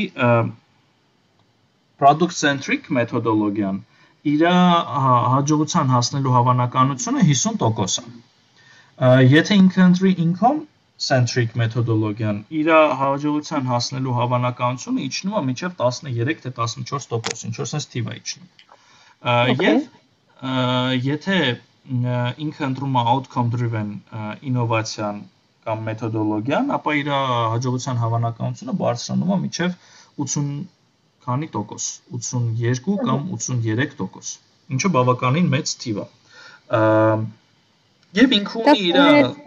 Ճիշտ եմ հասկանում, որ outcome driven-ի դեպքում ենք MVP օգտագործում։ Ճիշտ եմ հասկանում, թե խճճվել եմ։ Բոլոր դեպքերում ենք MVP օգտագործում։ Okay, so it's ուղղակի իրանց հիմնական տարբերությունը ամենասկզբում է։ Այս մեթոդոլոգիաները ավելի շատ իրանք նախատեսված են ոչ թե ոնց ասեմ, կոնստրուկցիա տալու քո աշխատանքի ընթացքը, այլ իրանք օգնում են ճիշտ մենեջ անել այդ պրոդուկտը։ Այսինքն ճիշտ ընտրել պրոդուկտը, ճիշտ իրան ստարտ անել, ճիշտ մարդկանց գաղափարի վրա ֆիքսվել, իրանք մենեջ են անում քո լանչերը, ռիլիզները եւ այլ, այսինքն այս process-ը։ Ընդ որում իրանք այդ ավելի շատ կենտրոնանում են ոչ թե ներքին process-ների, տեխնիկական process-ների վրա, այլ բուն քո քայլերի վրա, թե դու ինչ քայլեր ես պատրաստում անել։ Հիմա income driven-ի դեպքում դու ամենասկզբում մարդկանց գնում ես, ասում ես, ես իմ տրեյնինգների ժամանակ շատ եմ այդ օրինակը բերում, ասենք մարդը ունի աշխատանքից ուշանալու խնդիր։ Հիմա դու իրան չի կարող առավոտյան շուտ արթնանա, չի կարողանում ժամանակին հասնի աշխատանքի։ Հիմա դու իրան գնում ես, ասում ես, «Հեյ, ողջույն, ինչ լուծում սարքեմ, որ դու կարողանաս անես, այս քո խնդիրը լուծես»։ Կամ տանում ես իրան արդեն պատրաստի պրոդուկտի գաղափարը, ասում ես օրինակ ինքը ասում է բուջելնիկ սարքի, որը կլինի շատ բարձր ու ես կարտանամ։ Կամ դու ես սարքում մի հատ շատ բարձր բուջելնիկ եւ տանում ես իրան, ասում ես, «Okay, այս չես սարքում, էլի, գաղափարը, երբ որ ասում ես սարքել, կոնցեպտը նկատեմ»։ Տանում ես, ասում ես, «Okay, դու կուզես այս բուջելնիկը ստանաս»։ Ու outcome driven-ի դեպքում դու գնում ես իրան, ասում ես, «Դու ինչ խնդիր ունես»։ Ինքը ասում է, «Չեմ կարողանում, ուշանում եմ աշխատանքից»։ Ինչի՞ ես ուշանում։ Որովհետև ուշ եմ արթնանում քնից։ Okay։ Ու դու սկսում ես research անել այս խնդիրը, այսինքն ոչ թե թույլ ես այսօր մարդը ընտրի իր լուծումը, այլ դու թույլ ես տալիս, որ ինքը ընտրի իր խնդիրը, եւ հետո դու քո թիմով հասկանում ես, թե այդ խնդիրը որտեղից է գալիս, իրական խնդիրը որտեղ է, ու միշտ այդ օրինակը բերելուց ասում եմ հետեւյալը. մարդը հաճախ չի տեսնում իր խնդրի իրական արմատը։ Օրինակ, եթե դու մարդուն հարցնես ինչ քո համար անեմ, որպեսզի դու կարողանաս շուտ արթնանալ, ինքը կասի բարձր բուջելնիկ արա, բայց իրականում գուցե իրան պետք է ինչ-որ գործիք, որը իրան կօգնի երեկոյան ժամանակին քնել, օրինակի համար։ Այսինքն իր լուծումը այլ տեղ է, ու ինքը դա չի տեսնում հաճախ։ Դրա համար պետք է ինչ-որ կողքից կոպիտ ասած աչք, ու այդ աչքը ինձ պետք է լինի պրոդուկտ մենեջերը իր թիմով։ Product centric-ը ինքը նախատեսված է ավելի շատ պատրաստի պրոդուկտների համար։ Ճիշտ է, Հայաստանում շատ են օգտագործում, հատկապես non-business մարդիկ, ովքեր engineering-ի ուղղվածությունն են, չեմ, երևի դու ես հանդիպել, երբ որ բերում են մի հատ Wunder Waffle են սարքում, տեխնիկապես գերհզոր, մի հատ sense phenomenal բան են սարքում, ու հետո այդ պրոդուկտը fail ալնում, ու իրենք զարմանում են, խի fail եղավ։ Ուղղակի պետք է բիզնես մարդուն հարցնեմ, ինքը քեզ ի սկզբանե կասեր դա fail-ը լինել, որտեղ քո խնդիրը ուղղակի Wunder Waffle սարքելը չի, այլ նենց բան սարքելը, որ մարդիկ կօգտագործեն։ Ինքը օգտագործվում է շատ հաճախ ֆիզիկական սարքեր սարքող ընկերությունների կողմից, manufacturer-ների կողմից, օրինակ device-ների ոլորտում կարամ ասեմ ոնց են օգտագործում, հաճախ ընկերությունները ստեղծում են նույն սարքի մինչև 5 պրոտոտիպեր։ Այդ պրոտոտիպերը գրեթե ready վիճակի են հասնում R&D փուլում, էլի, եւ հետո դրանցից միայն մեկն է ընտրվում ու գնում production։ Ու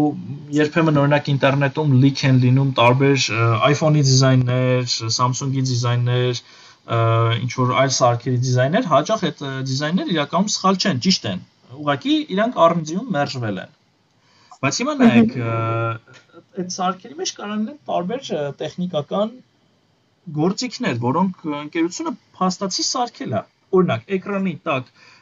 մատնահետքը Apple ընկերությունը սարքել էր դեռ iPhone 10-ին, iPhone X-ի ժամանակ։ Բայց թե ինչ որ տեխնիկական նկատառումներից ելնելով, թե մարքեթինգային նկատառումներից ելնելով, իրանք որոշեցին դա չօգտագործել։ Հիմա ինչ անել այդ պրոդուկտը, արդեն իրան սարքել են։ Չէ՞ կա այդ արդեն այդ տեխնիկական լուծումը կա արդեն։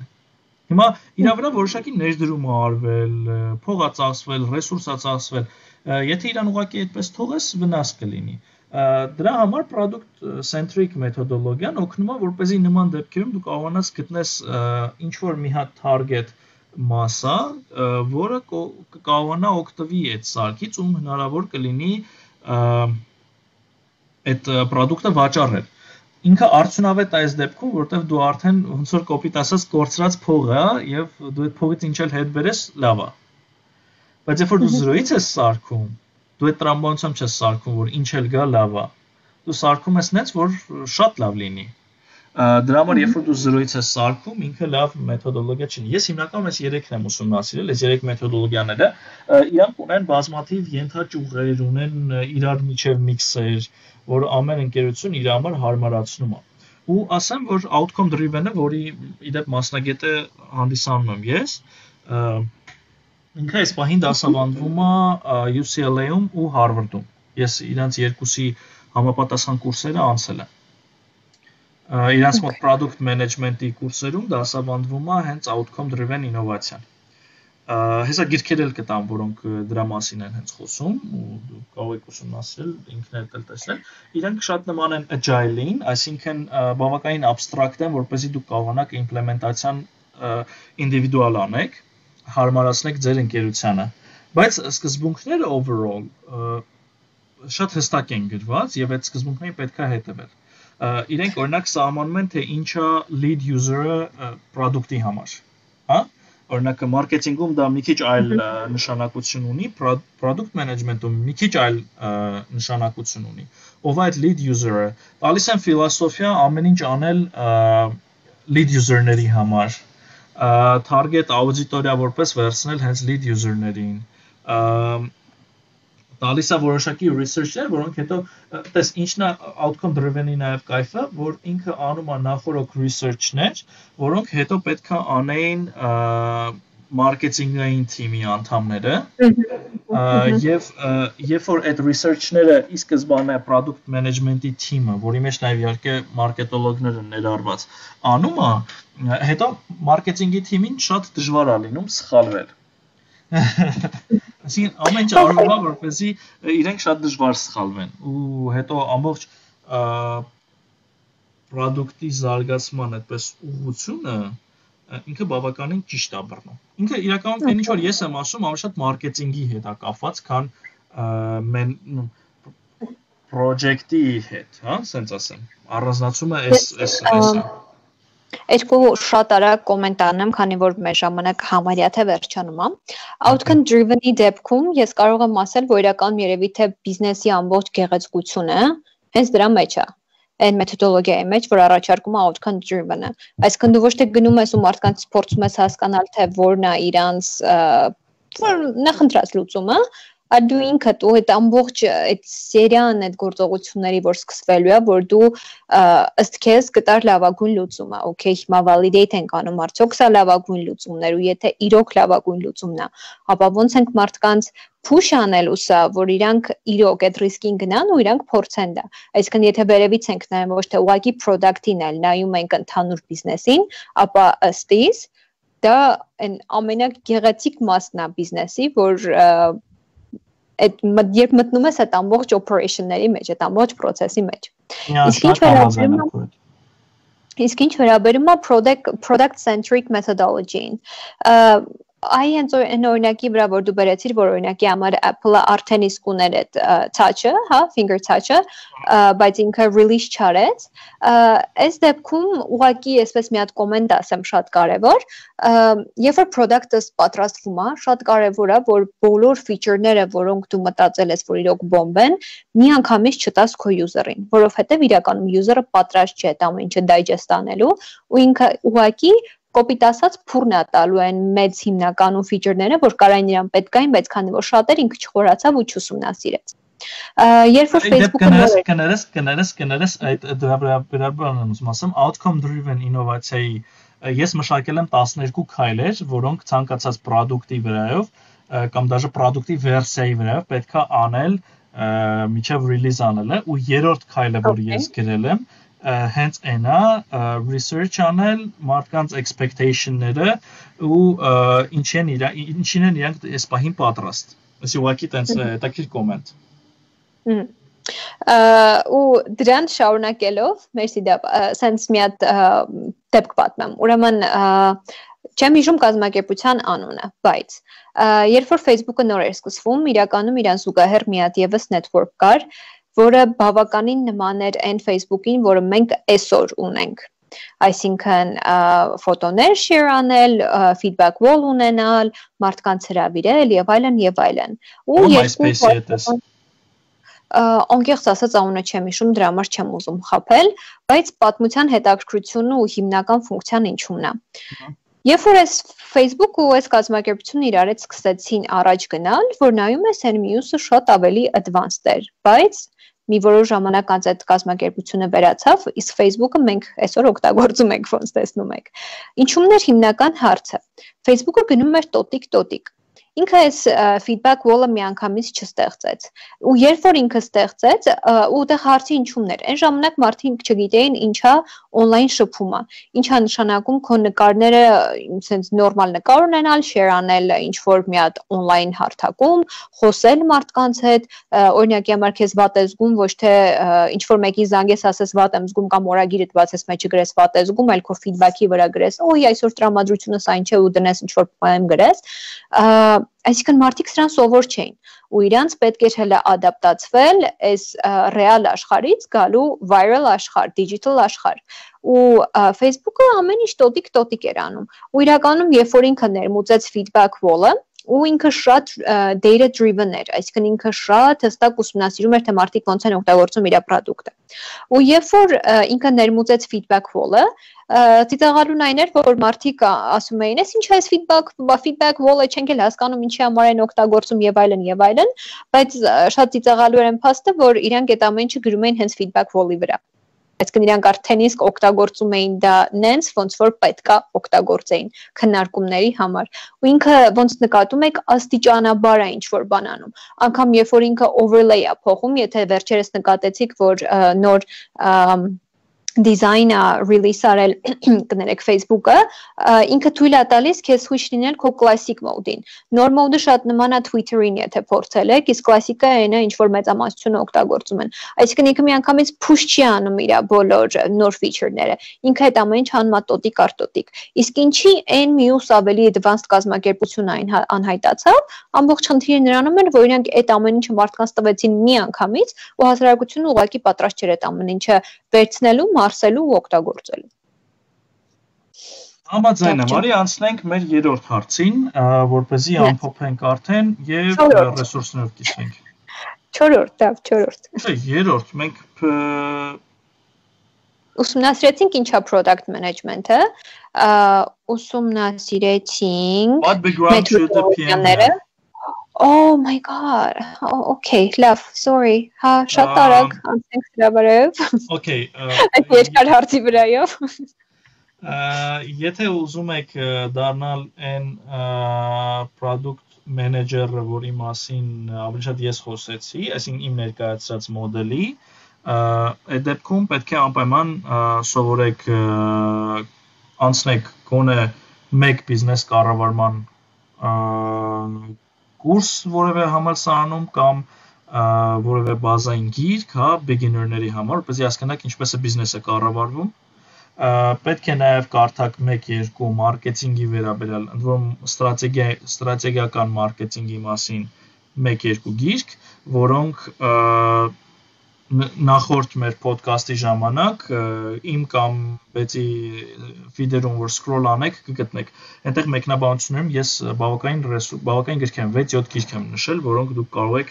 նայել, 1-2-ը կարդաք, ինձ թվում է լրիվ հերիք կլինի։ Այստեղ գրում են, որ MySpace-ն էր հավանաբար, ես էլ եմ համաձայն, բայց MySpace-ը դեռ չի վերացել։ Ինքը դեռ կա։ Okay. Ինքը համարյա, վերացածի հաշիվ է, բայց ինքը technically գոյություն ունի դեռ։ Եվ այդքանից հետո անպայման պետք է նաև նայեք ուսումնասիրեք մարքեթինգը ասեցի, հա, եւ արդեն սկսեք խորանալ այն գրքերի վրա, որոնք այսօր կտամ։ Այսինքն հիմնականում ձեզ պետքա marketing thinking, դուք պետքա marketing-ի տեսանկյունից խնդրին մոտենաք ու հասկանաք, թե ձեր կլիենտին ոնց եք առաջարկելու, ինչ եք առաջարկելու, եւ պետքա ունենաք առողջ բիզնես մոտեցում, երբ որ դուք փորձում եք խնդիր լուծել եւ ոչ թե ուղղակի որևէ բան ստեղծել, որը ձեզ հավես է կամ հավես ժամանակ անել։ Այդ էլ իրականում մեր բիզնես ինդուստրիայի խնդիրներից մեկն է, որ հաճախ մարդիկ իրենց հավեսն են հանում եւ ոչ թե բիզնեսով են զբաղվում։ Եթե այս տեսանկյունից մոտենաք, ինձ թվում է բավականին լավ կլինի։ Ես ասեմ որպես պոտենցիալ գործատու, ես ինչպիսի մարդկանց կվերցնեի մոտ աշխատանքի որպես product manager, հա։ Դու էլ կարող ես ասել, եթե technically դու hire անես, ում կնախընտրես, հա, վերջ-վերջո դու էլ ունես էլի բավականին բարձր position։ Ես ընտրում եմ մարդկանց, որոնք անպայման գիտեն նախ անգլերեն։ Սա բազային պահանջ է, ժողովուրդ։ Անգլերեն սովորեք։ Նախ պետք է ունենալ անգլերեն գիտելիքներ։ Ու սա ոչ միայն կոմունիկացիայի խնդիր է լուծում, որտեվ շատերը հաճախացնում են, բայց մեր կլիենտները օրինակ տեղական են, ինչի անգլերեն, չէ, ռեսուրսները, գրականությունը, որը աշխարհում կա, անգլերեն է, եւ եթե դուք ուզում եք որևէ մոդեռն մասնագիտություն ձեռք բերեք, որոնք կապված են էլեկտրոնային ռեսուրսների հետ, IT-ի հետ եւ այլն, ապա անպայման պետք է անգլերեն իմանաք։ Երկրորդ բանը, որը անպայման պետք է ունենաք, solver mindset-ն է, հա, այսինքն այդ վիճակը, երբ որ դուք եկել եք խնդիր լուծեք։ Ոչ թե եկել եք ամիսը մի 500,000 փող դնեք ջեբներդ գնաք տուն, չէ, խնդիր լուծեք, հասկանում եք, այդ 500,000-ը կլինի, ավել էլ կլինի, մի վախեցեք, բայց ուզում եմ տեսնել խնդիր լուծող, ուզում եմ տեսնել մարդ, որ պատրաստ է խնդիր լուծի։ Եվ երրորդ բանը, որը ուզում եմ տեսնեմ, այդ մարդկանց ոնց ասեմ, ոնց նկարագրեմ, ինչ նկատի ունեմ, մարդկային գործունեության, մարդու գործողությունների եւ մարդու իրերի նկատմամբ վերաբերմունքների վերաբերյալ անկեղծ մոտեցում, անկեղծ ինքդ քո հետ, այսինքն մարդը չլինի,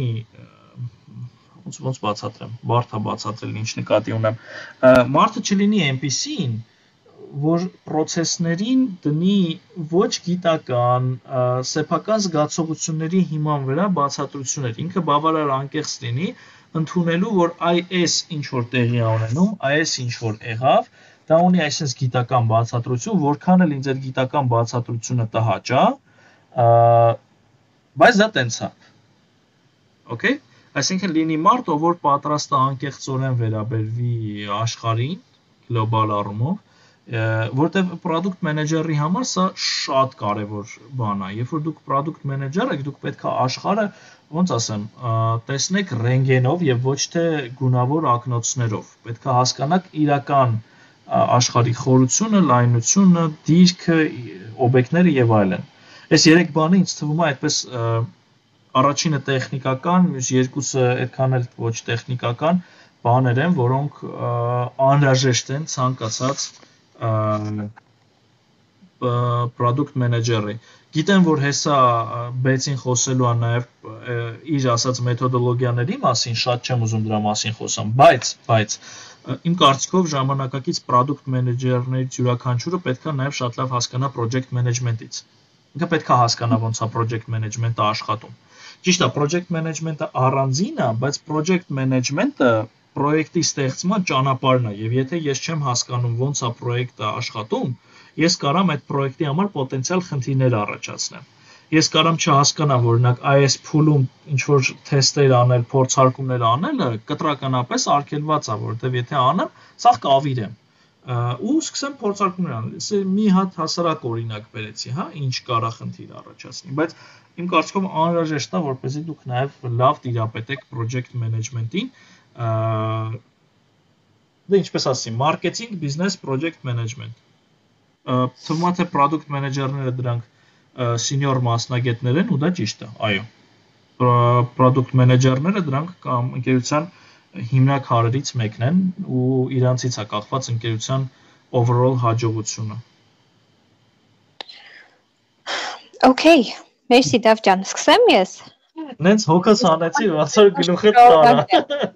Հարցը գիտես ինչու՞մն է, որ ես հենց նայում եմ իմ կետերին ու ասում եմ լավ, որը դա ոնց չի ասել։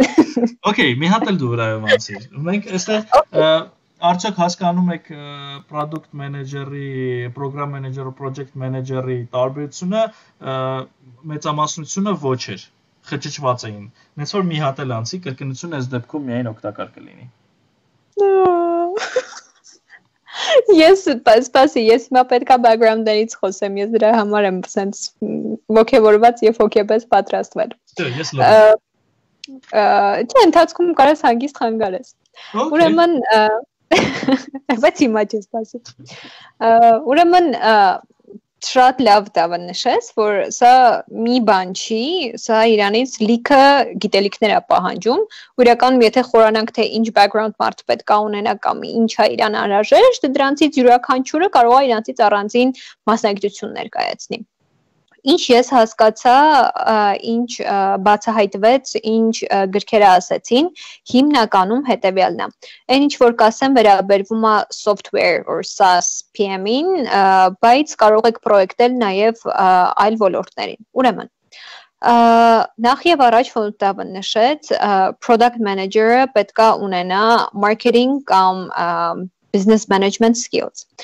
Ավելի խորացած, որ նույնը չկրկնեմ, ասեմ, որ շատ կարևոր է հաղորդակցման հմտություն ունենալը, communication skills, որովհետև շատ կարևոր է, որ մարդ ունենա ինքնակառավարում, իմանա ում հետ ոնց է խոսում, իմանա ճիշտ բառեր օգտագործել, իրեն ներկայացնելու ձև իմանա, ու շատ կարևոր է կարևորը մոռացել էի։ Դե թողել էի, որ ես ասեի։ Այո։ Ու մյուսը որ իրականում ավելի մեծ է ու communication skills իր մեջ մտնում է, մարդ պետք է փափուկ հմտություններ ունենա։ Սրա մասին առանձին կարող ենք խոսել, բայց կարող եք ուսումնասիրել թե ինչ է փափուկ հմտությունը, soft skills ու communication-ը իրանցից մեկն է։ Ընդհանուր սա soft skill, այսինքն կա hard skills եւ soft skills։ Hard skills-ը այն տեխնիկական գիտելիքներն են, որ ձեզ պետք են ձեր մասնագիտության մեջ։ Օրինակի համար ես գիտեմ C#, ես գիտեմ Swift, չգիտեմ ամեն մի կոդավորման լեզու, որից պետք է ծրագրավորող լինելու համար, բայց soft skills-ը այն բոլոր հմտություններն են, որ մարդկային են, դրանք սովորացնովի չեն, դրանց վրա պետք է աշխատես։ Էլի գալիս ենք ոնց ես խոսում, ոնց ես ներկայացնում, ոնց ես քեզ պահում եւ այլն, այսինքն այդ բոլոր մարդկային հմտությունները, որոնք շատ կարևոր են մարդկային ընդհանուր հարաբերությունների ու անձնական success-ի, հաջողության համար։ Արի դրան ավելացնենք նաև public speaking-ը, որովհետև product manager-ը հաճախ նաև հանրությանն է ներկայացնելու իր ստեղծած product-ը։ Okay.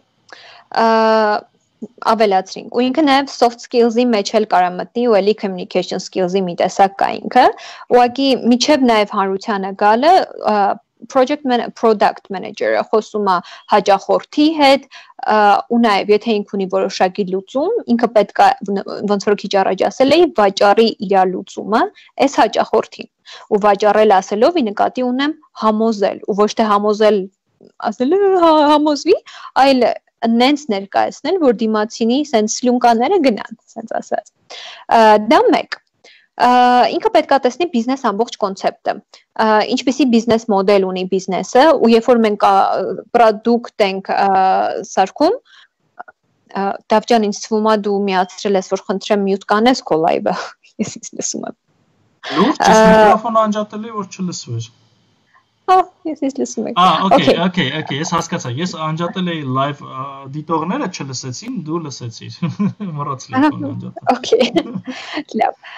Ուրեմն, երբ որ խոսում ենք բիզնես մոդելի մասին, բիզնեսը ունի որոշակի տեսլական, ինքը գնում է ինչ-որ ճանապարհով։ Շատ կարևոր է, որ product manager-ը հասկանա։ Եթե մենք օրինակի համար ավելացնենք այս ֆունկցիոնալությունը, արդյոք բիզնեսը կմնա իր տեսլականի մեջ, թե ինքը կգնա արդեն լրիվ ուրիշ ճանապարհով։ Նորմալ է, եթե բիզնեսը մտածում է, որ ինքը պետք է օրինակի համար backward integration ունենա կամ forward integration կամ partnership, այս ամեն ինչը տերմինոլոգիա է, որ օրինակի համար կարող է բիզնեսին որոշակի ռազմավարական ուղղությամբ ուրիշ տեղ տանի, բայց հիմնականում բիզնեսը ունի տեսլական ու ինչ որ ինքը անում է, պետք է մտնի այդ տեսլականի մեջ ու product manager-ի հիմնական գործն է, ինչ որ անում է make sure անի համոզված լինի, որ իր ամբողջ գործը տանում է բիզնեսի այն մեծագույն տեսլականի, որին ինքը փորձում է հասնել։ Մյուսը, եթե մասնավորապես խոսում ենք software product management-ի մասին, շատ կարևոր է, որ անհատը ունենա product design skills, այսինքն ինքը UX-ը հասկանա, ու սա գալիս է user experience, usability, որտեղ ինքը կարող է ասի, ու ասեմ, որ սա շատ մեծ կապ ունի նեյրոմարկետինգի ու փսիխոլոգիայի հետ, ինչի համար, որտեղ ինքը կարող է նայի ու ասի, այս կնոպկան շատ կարևոր է ու ինձ թվում է, որ իր տեղը շատ լավ կտեղավորվի էջի աջ ներքևի անկյունում։ Ու իրականում երբ որ դու ուսումնասիրում ես նեյրոմարկետինգը ու դու հասկանում ես թե մարդու աչքի տեսողությունը ոնց է շարժվում էկրանի վրա, կհասկանաս, որ դա իրականում ամենավերջին տեղն է, որտեղ քո կարևոր կնոպկան պետք է հայտնվի։ Այսինքն պետք է այդ ամբողջը combine անել ու հասկանալ, թե UX գիտելիքներ ձեռք բերել ու product design-ի ծահավոր գլուխ անել։ Սա չի նշանակում, որ դուք պետք է գնաք ու տարբեր դիզայն tool-եր սովորեք, չէ, դրա մասին չի խոսքը։ Հարցը նրա մասին է, որ դուք հասկանաք, թե ոնց է աշխատում դիզայնը, UX-ը ոնց է աշխատում։ Մարդիկ ոնց կօգտագործեն, ինչ հիմնական behavior ունեն, ըստ որի պետք է կառուցել ձեր product-ը։ Դա երկու։ UI-ի մասին չի, էլի, խոսքը UX-ի մասին է։ Ցանկացած դիզայն կուրսում, իդեպ ես չգիտեմ որտեղից են իրենք դարձել մի ամբողջություն, որ պայից աշխարհը որոշեց, որ իրենք ընդհանուր ոլորտ են, երբ որ UI-ը ու UX-ը ցանկացած տեղ իրար են միացնում։ Եթե մեկը սովորացնում մյուսն էլ, եթե, այսինքն UX-ը գիտեք, user experience-ը բացում, UI-ը user interface-ը բացում, UI-ը դիզայնն է, հենց բուն դիզայնն է, գույները, ձևերը եւ այլն։ UX-ը ինքը կոնցեպտուալ ավելի մոտեցում է տալիս։ Մի խոսքով լավ, այս իմ բանը, իմ մեջի բողոքավորում կարողացա ֆոշարել։ Ես իրականում այդ հարցին կպատասխանեի, դա պրոստը ոնց որ երևի թե արագանցնեմ մյուս կետին էլ, որ ժամանակ մնա առաջացնելու։ Եվ վերջում ինձ համար ինչն է կարևոր, մասնավորապես եթե դուք ինժեներական background չունեք, շատ կարևոր է որոշակի development իմանալը, ինչի նկատի ունեմ։ Ձեզ պետք է հասկանալ, ոնց է ստրուկտուրան աշխատում product-ի, ինչ կոդավորման լեզուներ կան, այդ կոդը ոնց է գրվում եւ այլն եւ այլն։ Ես չեմ ասում գնացեք եւ կոդավորում սովորեք, բայց որոշակի բազիսային գիտելիք, մասնավորապես այն լեզվով, որով աշխատում է ձեր թիմը, պետք է դրանից որոշակի գաղափար ունենալ։ Էլի չգիտեմ ինչ ասի նախադասությունը, հուսով եմ հասկացաք։ Ինչի է դա կարևոր։ Երբ որ դուք մտածում եք, որ այս բանը ոնց լուծենք, այդ կոդավորման գիտելիքը ձեզ կօգնի, որպեսզի դուք ամենաօպտիմալ որոշմանը գաք։ Այսինքն ոչ թե գնաք աշխարհ մանգակ, շուրկակ ու ասեք, այս լավ կլինի գնալ A, B, C, D եւ վերջում գալ E-ին հասնել, այլ դուք միանգամից A-ից E ամենաուղիղ գիծը կգտնեք։ Ու պլյուս, երբ որ դուք սկսեք դիզայն անել կամ ձեր մտքում արդեն պատկերացնել product-ը, դուք նաև հետևը կոդը պատկերացնելով կհասկանաք ինչքանով է սա ռեալ չի ու ինչքանով է սա տեղավորվում այն ամբողջ պատկերի մեջ, որը որ ես ուզում եմ ստանալ։ Սա նորից եմ ասում, պարտադիր չի դուք դառնաք ծրագրավորող, բայց որոշակի բազիսային գիտելիքներ ունենալը շատ կարևոր է։ Ու մի հատ ամենավերջում sense կարևոր բան ասեմ, միշտ պետքա տեսնել մեծ պատկերը։ Product manager-ը չի կարա անընդհատ ֆիքսված լինի մարուքների վրա ինքը պետք է ֆիքսված լինի, բայց ինքը պետք է այդ ունենա հմտությունը մի քայլ հետ գնալու ու տեսնելու մեծ պատկերը։ Ու իրան շատ պետք է քթիծակ։ Էսի շատ կարևոր բան է, որ ցանկացած product manager պետք է ունենա։ Դա։ Ու երևի թե այսքանը իմ կողմից մնացած կարևոր բաները դա ասել էր ու всё։ Okay, արի գիտեմ որ ժամանակը արդեն բավականին անցել ենք, բայց արի 5 րոպե բառացի, 5 րոպե։ Խոսենք նաև այն մասին, թե ընկերությունում ովքեր պետք է զբաղվեն product management-ով, բացի հենց նրանց ում պաշտոնում գրված է product manager, ովքեր պետք է զբաղվեն, քո պատասխանը։ Ես չէի ասի ովքեր պետք է զբաղվեն, բայց ովքեր պետք է ներգրավված լինեն product management-ի մեջ։ Ասենք, արի հարցս վերաձևակերպեմ, որ ավելի պարզ լինի։ Ովքեր են product manager-ներ ընկերությունում, բայց իրենց position-ում product manager գրված չի, այս ֆորմատով հարց տամ։ Արի ես պատասխանեմ, դու վերջում կորոշես մտավ քո հարցի շրջանակների մեջ, թե չէ, քո սկոպի մեջ մտավ, թե չէ։ Նախ եւ առաջ CEO կազմակերպության, մասնավորապես եթե փոքր կազմակերպության մասին ենք խոսում, պետքա involved լինի product management-ի մեջ ու իր գործի մեջ դա մտնում է։ Ինչի, որովհետև եթե մենք չենք խոսում նշանակված CEO-ի մասին, չենք խոսում մեծ կազմակերպության մասին, այլ խոսում ենք միջին կազմակերպության մասին, որտեղ այս անհատը ունեցել է որոշակի տեսլական ու սկսել է բիզնեսը, ապա ինքը պետքա իր օքեյը միշտ տա։ Արդյոք էս են լուծումն, որ ես ուզում եմ իմ բիզնեսը առաջարկի, թե օրինակի համար կոպիտ եմ ասում, սա իմ բիզնեսին հարիր չի։ Ինձ համար դա համար 1։ Երկրորդը, պետքա ներգրավված լինի անպայման մարքեթինգի մասնագետը, որովհետև բազում բաներ կա իրականում, որ մարքետոլոգը ուրիշ կերպ է տեսնում ու ինքը ասում է, այ օրինակի համար եթե պրոդուկտը այսպես լիներ, սա մարքեթինգի առումով ավելի տեսանելի կդարձներ, ավելի viral կդարձներ, ու իրականում շատ հաճախ մանավանդ երբ որ growth hacking-ի մասին ենք խոսում, որը մտածամարքեթինգի մեջ ինքը ավելի շատ է կապվում product management-ի հետ։ Եվ ամենա կարևոր բաներից մարդկանց մեկը կամ թիմերից մեկը, որ պետք է ներգրավված լինի product management-ի մեջ, դա customer support-ն է։ Որովհետև այս մարդիկ ամեն օր հաղորդակցվում են մեր հաճախորդների հետ ու իրեն գիտեն թե հաճախորդները ինչ խնդիրներ ունեն, ինչից են բողոքում, ինչն են տեսնում, ինչը չեն տեսնում, որ շատ հաճախ կարող է անալիստի աչքից վրիպի։ Դրա համար պետք է միշտ customer support-ը դա customer support կօգնես հայերեն ոնց էր հաճախորդական հա այս աշխատողները պետք է միշտ ներգրավված լինեն, որովհետև ըստ իրանց feedback-ի, ըստ իրենց տված ինֆորմացիայի, պրոդուկտը միգուցե շատ մեծ փոփոխությունների ենթարկվի, որպեսզի առավել հեշտ օգտագործվի հաճախորդի կողմից։ Կոհերն է դա։ Ես մեծ հաճույքով պատասխանեմ։ 5 րոպե խոսեմ սրա մասին։ Չէ, փորձեմ 2 րոպեում տեղավորվել։ Իմ կարծիքով ցանկացած մենեջմենտի մաս կազմող մարդ, այսինքն որ մենեջերի ստատուս ունի, ինքը պետք է նաև լինի պրոդուկտ երկու պայման, հա դնենք, եթե ինքը մենեջմենտի ստրուկտուրայում է, մենեջերը, եւ ինքը վերահսկում է որևէ պրոդուկտ։ Այսինքն որևէ կերպ առնչվում է այդ պրոդուկտին։ Այսինքն նույն տնօրենը, CEO-ն ոնց որ դու ասացի, նույն ձևով CMO-ն պետք է անպայման պրոդուկտ մենեջեր լինի, նույն CTO-ն պետք է անպայման պրոդուկտ մենեջեր լինի։ Այսինքն իրանք պետք է անեն մարդիկ, որոնք այդ ոլորտում ունեն սկիլեր, առանց դրա չի կարելի դառնալ CMO, չի կարելի դառնալ CTO, հա, եւ թիմերի ղեկավարներն էլ պետք է լինեն, ավելի բարձր program manager-ներն էլ պետք է անպայման product manager-ներն են։ Հաճախ օրինակ տես ոնց է ծրագրավորողը, հա? Ծրագրավորող կամ project manager-ը։ Հաճախ մարդիկ մտածում են, որ product management-ն էլ է նույն տրամաբանությամբ գրում եւ ոնց որ եթե ես այս պրոյեկտի product manager-ն եմ, ուրեմն վերջ, mən ես եմ այս պրոյեկտի product manager, չէ, այտենց չի։ Product manager-ը քեզ այնց վերև բոլոր մենեջերներն են նաեւ։ Ինքը մի քիչ այլ տրամաբանությամբ աշխատում ու իրանք էլ անպայման պետքա լինեն պրոյեկտի մեջ։ Այսպես կարճ սահմանեմ, ու արի երևի թե նյութերով կիսվենք, որոնք պատրաստել ենք։ Սկսեմ ես, հա, արագ ասեմ, հետո դու կասես։ Ես 3 գիրք եմ պատրաստել, առաջի գիրքը կոչվում է Inspired, How to Create Tech Product Customers Love։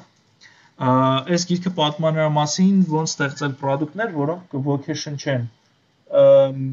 հաճախորդներին, իսկ երբ որ հաճախորդներին իրանք vocation չեն, հավատացեք, ձեր պրոդուկտը լավ կվաճառվի։ Երկրորդ գիրքը ծրագրավորողների երևի թե ամենասիրած շարքերից մեկից է, Product Management for Dummies, ովքեր որ IT ոլորտի այդ գրքեր սիրում են կարդալ, այդ for Dummies շարքը հաստատ գիտեմ, որ ծանոթ է իրանց։ Այսի product management-ի համար է, ինքը շատ light թեմա է, շատ light վիճակով է անում, եթե դաժե սա առաջինը պետք է ասեի, որտեղ ինքը լրիվ սկսնակների համար է եւ ես տեղափոխեմ իրան ամենասկիզբ եւ ծանրություն ընդհանրապես չկա իրան կարդալու, ինքը շատ հեշտ է, շատ հասկանալի է։ Եվ վերջինը, երրորդը, որը անպայման պետք է կարդալ, նույնիսկ քեզ խորհուրդ կտամ կարդաս, ինքը շատ լավ գիրք է, հին գիրք է, բայց լավ գիրք է, What Customers Want, Using Outcome-Driven Innovation to Create Breakthrough Products and Services. Ինքը պատմում ամբողջությամբ outcome-driven ինովացիայի մասին, միակ խնդիրը իր այն է, որ ինքը 2006 թվականի է, և 2006 թվականից հետո բավականին բաներ իրականում փոխվել են, նույնիսկ թեկուզ հենց նույն product management-ի մեջ և outcome-driven ինովացիայի մեջ, ու օրինակ այն ինչ որ ես հիմա իմ տրեյնինգների ժամանակ եմ սովորեցնում, մի փոքր տարբերվում է նրանից, ինչ որ այս գրքում գրված է, բայց մի փոքր։ Վերջ, ես փոստում եմ այս հղումները և փոխանցում եմ ծանրաձողը քեզ։ Okay, այն ալյուրով մասնա չէ, եկել ձեռքերս պետք է ասենց ալյուրով մի հատ խփեմ։ Ուրեմն, ես ունեմ 7 հատ ռեսուրսես համար, 4 գիրք և 3 վիդեո ուրոք։ Ուրեմն, the product book, product school, product management school, այսպիսի մի կազմակերպություն կա, կարող եք search անել, իրանք սովորաբար շատ լավ update-ներ են տալիս և այլն, the product book-ը իրանց գիրքն է, սկսելու համար, որպեսզի պատկերացում կազմեք, թե ինչ է product management-ը, շատ լավ ռեսուրս է։ Ոնց նշեցի, UX-ը շատ կարևոր է UX-ի մասին որոշակի գիտելիք ունենալը, ու որպեսզի ամբողջ ժամանակը չծախսեք գնալու, ուսումնասիրելու ուրիշ պլատֆորմաներ ու հասկանաք, որն է լավ user experience-ը։ Երկու գիրք եմ ձեզ առաջարկելու, մեկը կոչվում է The Lean UX, մյուսը կոչվում է Don't Make Me Think, այսինքն մի ստիպիր, որ ես մտածեմ։ UX-ի համար սա շատ կարևոր կոնցեպտ է, որպեսզի ամեն ինչ մաքսիմալ պարզ լինի։ Եվ ամենավերջում The Innovator's Dilemma, նորարարի դիլեման։ Սա իրականում ավելի շատ բիզնես գիրք է, որը հիմնված է case study-ների վրա, պրոդուկտներ, որոնք զարգացել են տարիների ընթացքում, ու թե ինչ տարբեր ինովացիաների միջով են անցել ու պրոդուկտը ոնց է վերափոխվել ու ձևափոխվել։ Եթե ձեզ հետաքրքիր է այս ամբողջ պատմությունը ավելի շատ բիզնեսի տեսակետից, մեջն էլ product խառնած, ապա այն որ ասում էի մեծ պատկերը տեսնելու համար, ապա շատ խորհուրդ կտամ այս գիրքը։ Ինքը մի քիչ դանդաղ է գնում ու ծանր գիրք է, բայց կարդացել եմ ու իրականում չեմ փոշմանում, որ կարդացել եմ։ Եվ 3 վիդեո ուրոկները, ուրեմն երկուսը LinkedIn Learning-ից են, առաջինը կոչվում է Becoming a Product Manager։ Սա շատ hands-on, այսինքն պրակտիկ վիդեո ուրոկ է, ինքը շատ երկար է, շատ երկար է, ասելով 11-12 ժամ է, եթե չեմ սխալվում, ու ինքը տալիս է ամեն ինչ A-ից Z, ինչա ձեզ պետք պրակտիկ օրինակներով, օրինակի համար սովորացնելով, թե ինչպես Jira-ում աշխատեք, եթե Jira եք օգտագործում այդ ամբողջ Scrum-ը կամ չգիտեմ, անգամ Kanban երևի թե կարող եք օգտագործել, բայց ինքը հիմնականում Scrum-ի համար է նախատեսված, ամբողջ Jira-ն օգտագործելու համար կամ ինչպես ինտերվյու անեք ձեր հաճախորդներին ու ինչ հարցաշար օգտագործեք, մի խոսքով ինքը շատ դետայլնի, շատ մանրամասն վիդեո ուրոկ է, որը շատ խորհուրդ կտամ, սկսվում է թեորիայից եւ գնում է մինչեւ պրակտիկ։ Մյուսը Technology for PMs, սա շատ կարևոր է մանավանդ այն մարդկանց համար, ովքեր որ տեխնիկական background չունեն ու իրականում շատ լավ չեն պատկերացնում, թե ոնց է այդ տեխնոլոգիան, development-ի ամբողջ process-ը տեղի ունենում, ոնց են նոր feature-ները release արվում եւ այլն։ Այս վիդեո ուրոկը շատ կարճ է, բայց ինքը շատ օգտակար է ու ահավոր հագեցած է։ Եվ վերջում edX-ի մասին շատ ենք խոսում, բայց edX-ը վերջերս մասնավորապես որոշ համալսարաններ իրանց կուրսերը լրիվ անվճար են տեղադրել ու ժամանակահատվածը դասընթացների երկարացրել են։ Կարող եք product management search անել ու տարբեր կուրսեր կբերի, տեսեք որն է ձեզ դուր գալիս ու կարող եք նայել։ Սրան զուգահեռ կարող եք ասես այդ անվճարի հետ կապված համալսարանները անվճար են դարձրել իրենց կուրսերը։ Ահա, նախորդ օրը լուրերով էի լսում, որ բազմաթիվ համալսարաններ, MIT, եթե չեմ սխալվում, UCL-ը, Oxford, Cambridge, բազմաթիվ կուրսեր տրամադրում են անվճար, կարող եք նայել իրանց կայքերում, գրքերն են անվճար, որ պետք է վճարեիք եւ այլն, իրենց on-line գրադարաններից կարող եք անվճար գրքեր կարդալ, դասընթացները անվճար բացվել են, so կարող եմ մտածեք օրինակի համար online MBA անել, պրծնել անվճար։ Ես մտածում եմ արդեն։ Էլ էի մտածում, հետո ասի լավ, մի քիչ էլ կմտածեմ։ Okay, այսքանն էին, ես հիմա տեղադրում եմ այս ամբողջը մի հատ ամբողջ նամակով հանդերձ կոմենտում, ես չգիտեմ լինքերը, okay, perfect, լինքերը հայտնվեցին, վերջ 7-ը ռեսուրս կիսվեցի ձեզ հետ։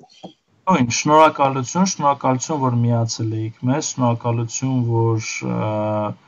հետևեցիք, շնորհակալություն, որ լսեցիք, շնորհակալություն մասնակցեցիք նաև բոլոր հարցերին ու փոլերին։ Վերջին բանը, որ քննարկենք, գիտեմ, որ շտապում ես արդեն ուրիշ զանգ ունես, վերջին բանը 30 վայրկյան։ Մենք այստեղ ուրեմն ունենք իրավիճակ, երբ մեր դիտորդների 70%-ը ուզում է, որ մենք միացնենք մեր կամերան։ Ինչ ես կարծում, մյուս անգամից միացրած կամերաներով միանանք։ Սիրելիներս, քանի որ անգամ չմիացրած կամերայով իմ ինտերնետը լավ չի ու կարևոր չի թե ինքը ինչ ինտերնետային կապ է, ես չեմ կարող խոստանալ ինչ-որ մի բան ու կախված է իրականում էլի շատ ֆակտորներից։ So, եթե կարելի է մենք դա հաշվի կառնենք, բայց արի չխոստանանք։ Կլինի։ Okay, չենք խոստանում, բայց կփորձենք, արի սենց ասենք։ Okay, perfect. Շատ լավ, դե լավ մնացեք, ձեզ բարի օր, բարի հանգստյան օրեր, Բեցի ջան, քեզ էլ բարի աշխատանքային երեկո, ես այս շաբաթ դեռ մի վիդեո եմ խոստացել անել ու անպայման հանգստյան օրերին կանեմ, մինչ այդ հոլովակը, լավ մնացեք, հաջողություն։ Stay tuned.